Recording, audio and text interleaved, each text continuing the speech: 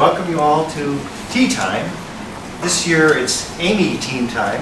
Amii, the Alberta Machine Intelligence Institute. We're happy to enlarge our summer project, our summer tea time, to include 80 people. And we hope to exchange a lot of ideas, communicate things, and have fun. And I want to tell you right now, since I'm the first speaker, that it's a friendly audience. And you know, we want to have interesting ideas, and we can explore things, possibilities like today. Today I'm going to talk about something that's really quite different for me and new, and so I've decked it out with a colorful introduction slide.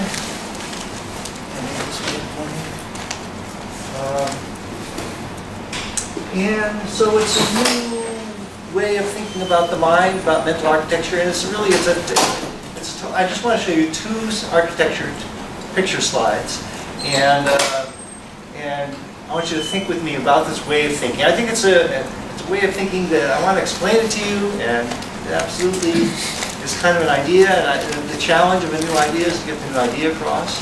But then afterwards, you know, I want you to join me in trying to evaluate, is this a useful way to think? I'm not sure it's a useful way to think, but I think it's an idea. It's going to be challenging enough to explain the idea. It's a challenging to do what we're trying to do. We're trying to understand the mind and how it might work. And I mean, that's generally, not just in this talk, but generally we're doing this awesomely difficult thing. And I think we should just realize that. And you know, I don't mean to think that we're super important because we're doing a super difficult thing, but we should strive to do this super difficult thing and be ambitious. So here I just want to acknowledge that it's so hard, and that we should be generous and open-minded, taking ideas from many different fields. Next week, or is it the week after, there's going to be this conference on reinforcement learning and decision-making, multidisciplinary conference on reinforcement learning and decision-making, where we bring together people to think about neuroscience and control theory and operations research and reinforcement learning and AI, machine learning, everyone together, think about it in all different ways, because we need different ways of thinking. And that's what today's talk is about, a different way of thinking, instead of just math and algorithms and equations, which I love.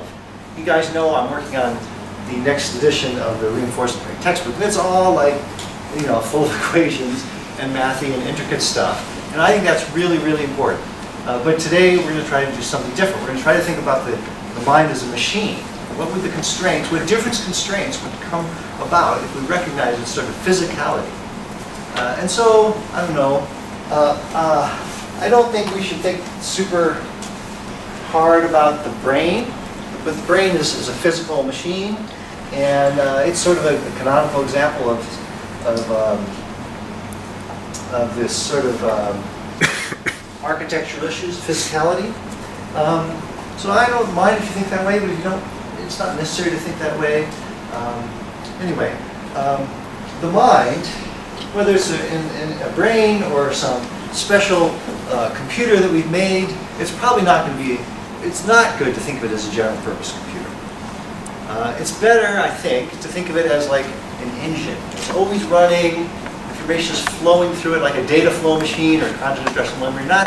Don't think of it as a general purpose computer. That's what we're all using, but it's not going to be that way when we have the most capable AI machines in the future. So let's design the architecture of this mental machine, this outline within which all this stuff is going on.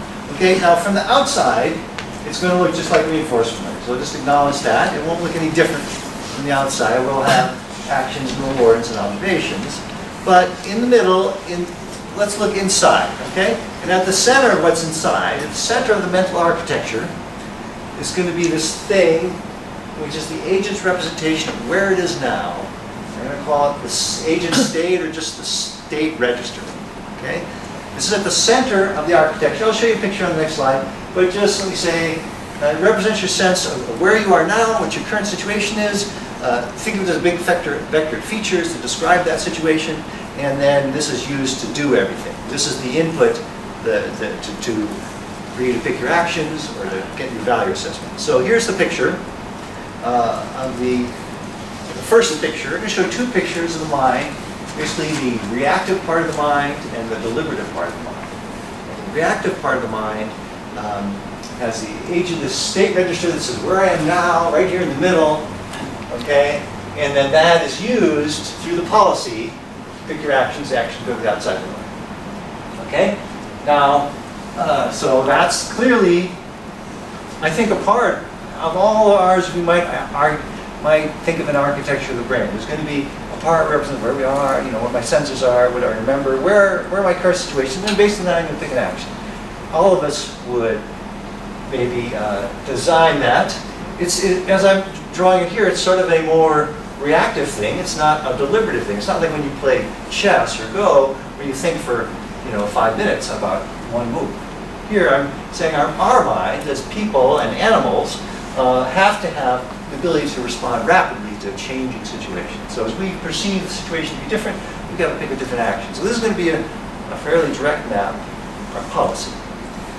Okay, now the agent state has got to tell us, be based on our sensors, our observations, our data from the world, and also we might need to remember what our actions have been. So these are the things that have been happening.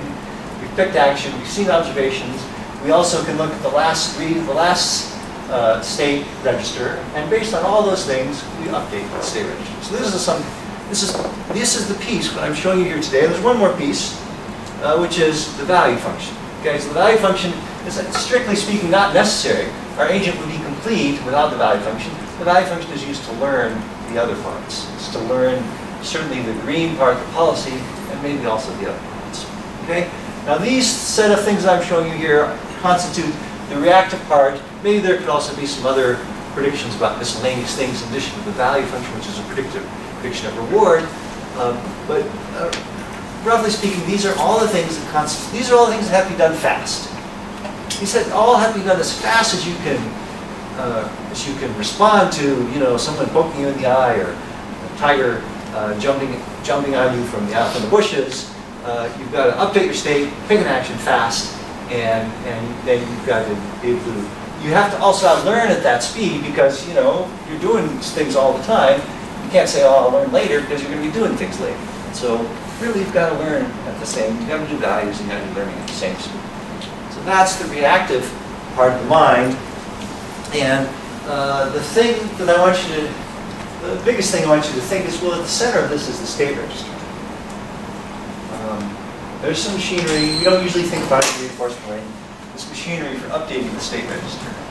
It's big vector features, where I am, and it's then used to do the most important things we need to do.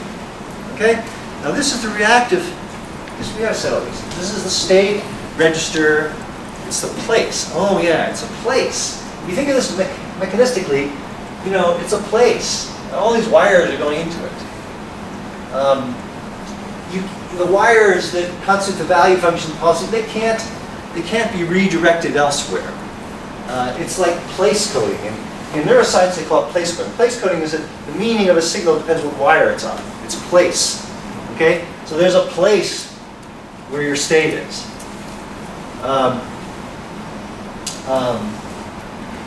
So we can't do what we do with our algorithms or our equations, which is say, we have a value function, and I can apply it to this state or some other state. A value function can be applied anywhere. Here it's more like a machine. But if I want to apply the value function to a state, I've got to get the state into this register. Okay? And that will become critical in a moment. So that's just the reactive part. Now let's go on to consider the other part, the deliberative part. Okay? So this is where we don't just jump away from the tiger, but we think. We say, well, I could do this or I could do that, and maybe when I get home I'll do so and so. Plan and thinking, and so here we want to disconnect from the world.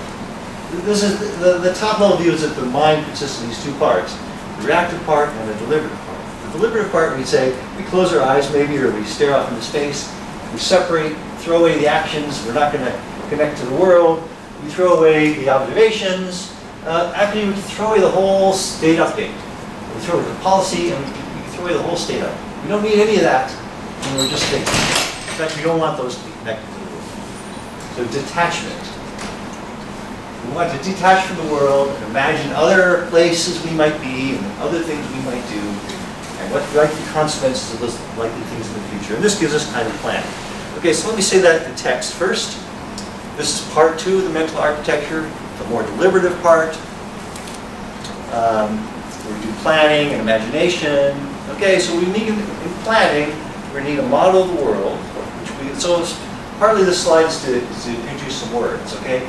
Model of the world. The model of the world lets us predict what will happen, imagine what will happen in various situations. And I'm going to talk about projection. Projection is where we project to that possible future. And I'm also going to talk about options. Options, as many of you know, it's a larger sense of choice. It's like a policy for picking actions over some period of time. So it's a way and you could act for a while. And we want to be, so you don't just want to be able to predict, like, what if I do this tiny little action, like move my finger a tiny bit. We want to say, well, what if I, walk home, or what if I take a job offer, or what if I, take an airplane to Montreal. So big steps and just ordinary steps like, picking up an object, or finding someone in the audience. Okay, so that's what an option are, these larger steps. The theory of that's been pretty well worked out. But any kind of planning, you need to compute the value of 2 states. The state before and the state after the projection. I'll say, okay, here's a place I might be. Well, I have a picture. So here's the sort of normal way of thinking about planning. You have a state that you're thinking about. Maybe that's the state register. And based on that, maybe you'll consider, oh, here's an option that I might take, a way that I might behave for a while. And so then, given where you are and what you propose to do, use your model to project to guess where you're going to end up. Okay? Now, normal planning is a little more complicated because you have to prove the reward along the way. But I've abstracted those details away. Certainly, you need these 2 things. You need to imagine the state you're starting in. Maybe it's the current state, maybe it's some other state. And you need to imagine the state that would result from doing the option. Okay, obviously this is true. Okay, now remember our value function, because we're going to have a problem. The problem here arises is how do we value this state? Because our value function is valuing the first state. And so this is a problem.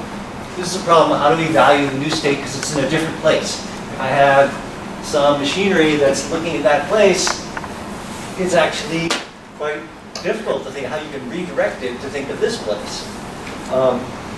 If it's, because it's the meaning of these individual things, So you might imagine like trying to make the value function compute the value of this set of wires about the new place.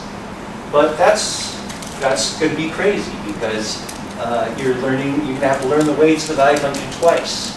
And then they won't be aligned with each other. You need to apply the same value function to these 2 states, and yet they're in different places. And that's the problem that I want to claim you can think about, you can gain access to when you think of it in this more mechanistic, physical sense, where there's places. Okay? But the state and the next state must be in the same place. Because you want to apply just one function, but they can't be in the same place because one is computed from the other. All right, you could think, oh, I'll have this state, and then I project forward, and I'll like stick it back in the register. But that's going to have race conditions, and it's while you're computing this thing, you're loading in a new one. It doesn't. You really need 2 places. You need this to be there, and then compute this one. You need 2 places. And so that's why I call this try one, because I don't think it works, even though it's the usual way to think about it. I think it doesn't work. I think we must have 2 state registers, and then that's the challenge. How do you have 2? Okay?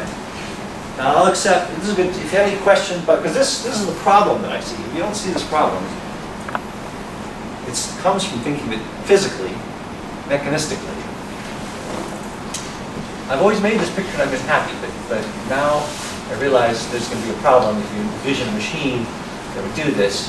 Now, in our digital computers, we would just take the pointer that registers that addresses this register, and we point it at that register, and then we'd be done. Okay, but that's just because we're used to thinking digital symbolic machines, and with a real machine, I don't think that would work. So here's the thing that I think we need to do, and the only interesting thing I'm going to talk about today.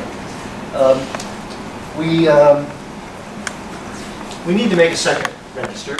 And so the idea is here, okay, here we're going to, value will only apply to this register, and we will make a new place where we stick some facts, some information about the state, and then it doesn't have to be an exact copy, it doesn't have to be one for one, it just has to have information about the state. And then it is latched, so to speak, and then we can, from this latched thing, we can use our model to project forward, and we can stick the result safely in the original register, because this is disabled, right? Because this guy's latched, so we just go forward and we change this guy, and that will not be changing anything else. And so then we have the new state in the state register, the primary state register, and then we can apply the value function to it again, and we can do a plan.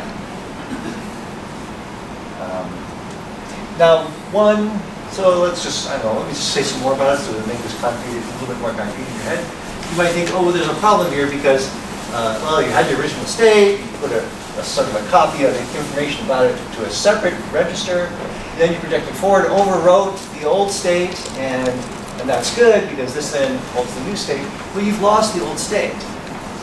Now, it isn't a problem that you lost the value of the old state because it would be trivial to write on the side the value of the old state. It's just one number, and that's all you need from the old state. In order to do the plan, you need the value of the old state, and you get the new state, its value, that's all you need.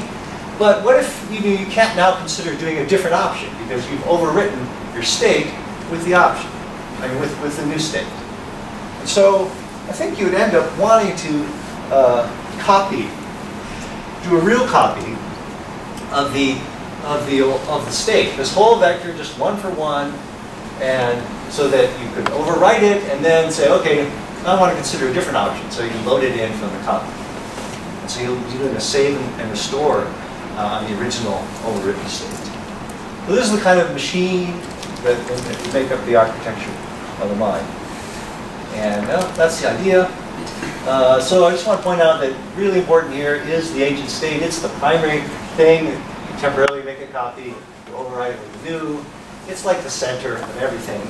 And so, very briefly, the state register is central. You could say it's like the seat of consciousness. It is what is occupying your mind at a moment. This is the state you're thinking about, and maybe it's directly connected to the world, like when you're playing tennis or doing something really interactive. But then sometimes you sit back and you think, and it could be more detached. So this is actually would be happening to the state vector and to the options that you're considering. And you also have to think about how you direct this whole process. There's a lot of things that need to be directed. Okay, they're sort of like meta processes. They would have to be learned. You have to learn when should you connect and when should you detach. When should you, say when you play tennis, you want to be connected. When you're thinking about what you're going to do next week, you want to be disconnected, detached. But some machinery has to do that as well. Some meta process. And then when you are detached, you have to decide whether to project to the future or to recall some past states that you can project from it. So which past state do you want to recall? When do you want to reload from the copy? Or when do you want to recall some other state? And of course, what option to project with. So anyway, the conclusion is just that this is a different, I think, a mechanistic way of thinking, and I think it gets us somewhere. Somewhere different than we would get when we do our equations and our algorithms. And it's all due to this place coding or meaning being given by the wire or the place within the machine. And it would have consequences for the design of mind if we were to take it seriously. So how seriously should we take this as having value? And I don't know. I want to share with you guys and see what you think of it. Thank you for your attention.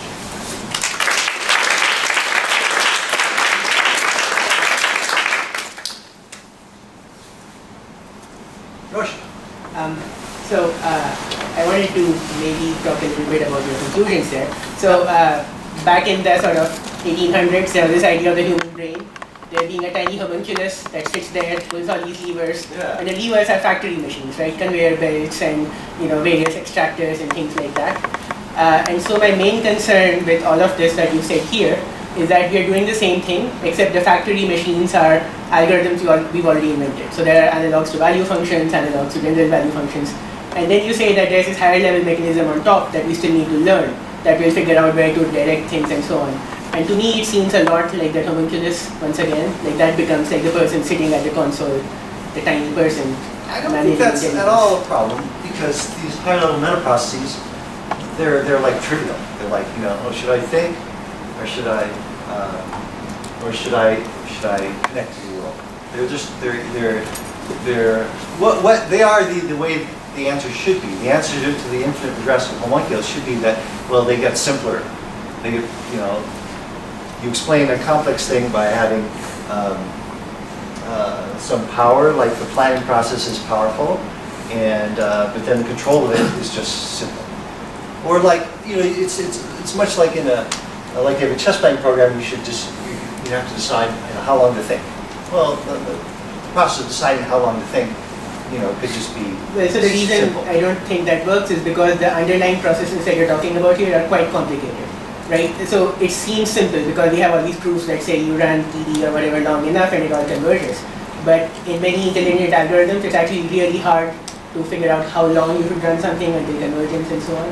So I'm wondering whether the things on top of these seem simple. Optimally, I mean, I'm sure we have the same flaws.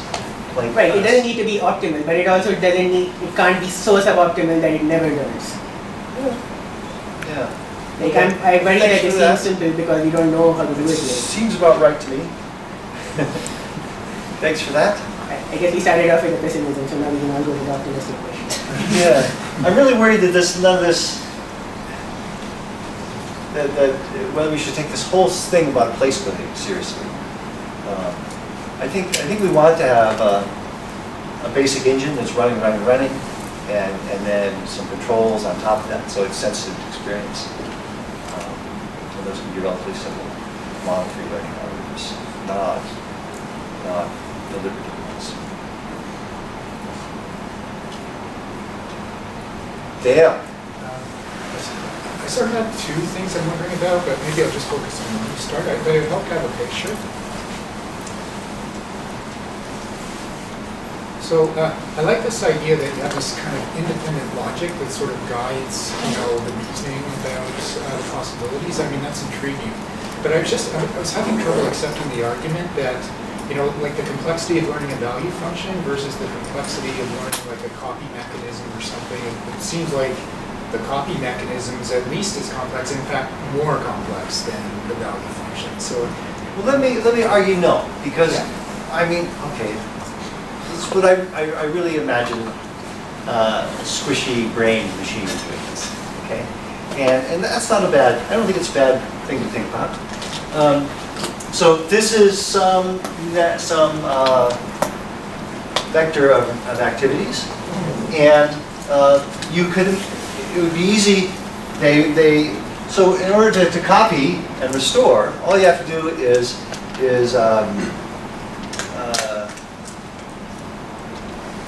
they have to restore their old value. Okay, so you could do it with,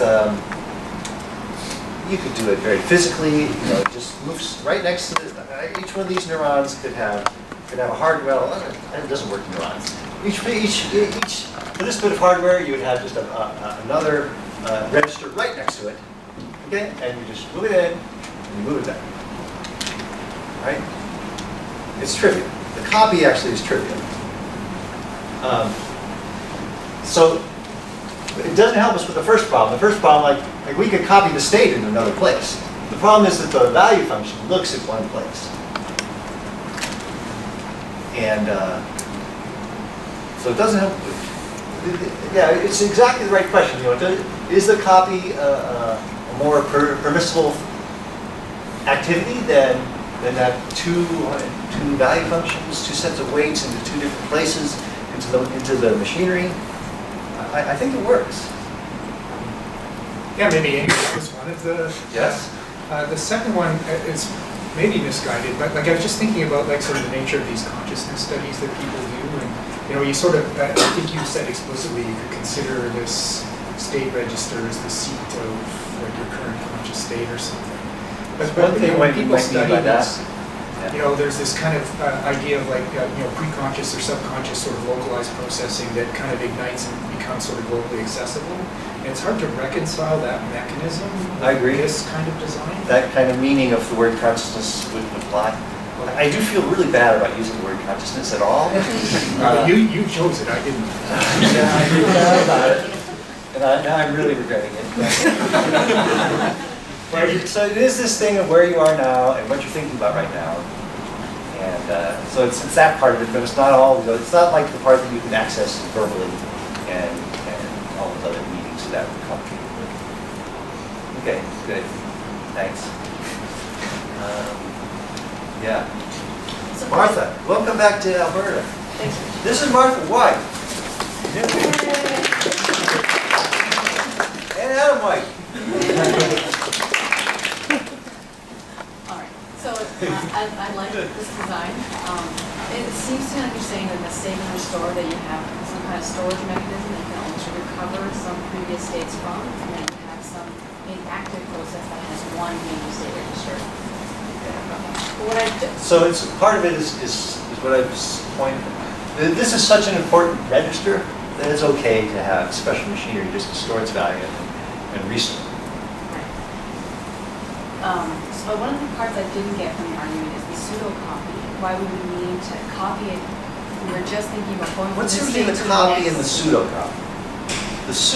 The real copy has to restore it point for point, and whereas the pseudo copy, see, look at the wires.